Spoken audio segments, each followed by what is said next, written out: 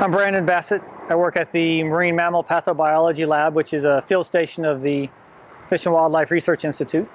My official title is the Manatee Mortality Database Curator. So a large part of my job is manatee necropsy, which is an animal autopsy. We also do manatee and dolphin rescues, but when we're not doing rescues or necropsies, a really big part of my job is managing the mortality data.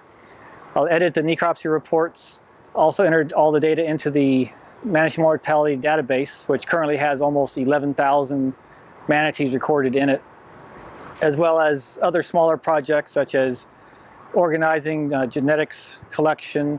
I'm helping out with earbone aging research a little bit, different things like that. So a large part of the job that we do here is collecting data to send to our management up in Tallahassee. And then they'll make decisions such as, do we need more speed zones in certain areas or less speed zones? Do we need more regulations in some areas? And so all of the necropsy data we collect goes to them. And we'll be able to do searches such as, are boat strike deaths increasing in some counties? Are monofilament entanglements increasing in some counties? Things like that. And without all of that information in the database, we wouldn't be able to provide management with the information they need. One of my favorite rescues was a little orphan calf. The zoo nicknamed her Key. We rescued her from up in Citrus County, took her to Lowry Park Zoo. 2 days later, we rescued a pregnant mom that had been hit by a boat over on the east coast of the state, brought her to Lowry Park. She gave birth to her own calf, like I think 2 or 3 days later.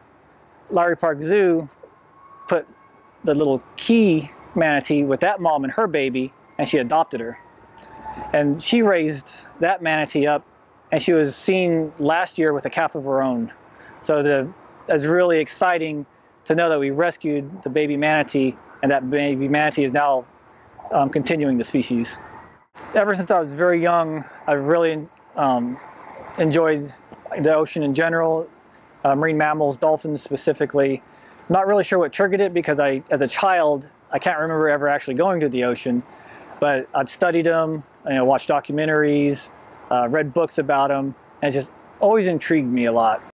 So these kinds of fields are, a lot of people are very interested in them, very competitive.